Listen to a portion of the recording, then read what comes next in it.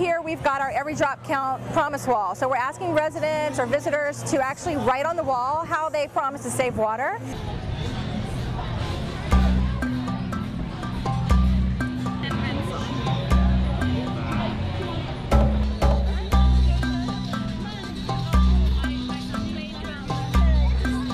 And then we also have a potted plant workshop. So that same promise that you write on the wall, you can write on a little tag, put that around a potted plant, and then you take home a succulent.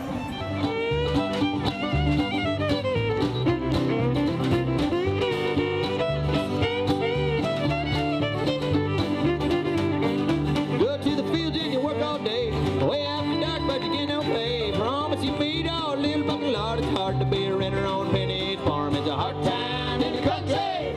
We have had just an increasing interest and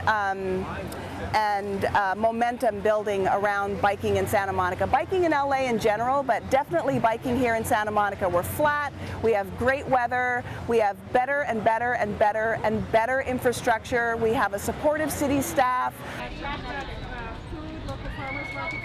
What we want to do is get the word out to some people who may not already be farmers market customers. We also want to represent what the city of Santa Monica is and does for the community.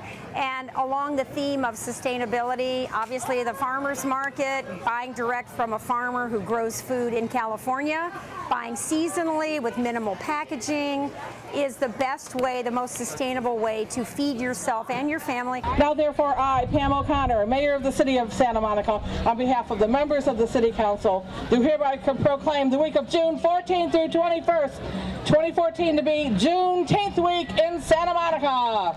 Great.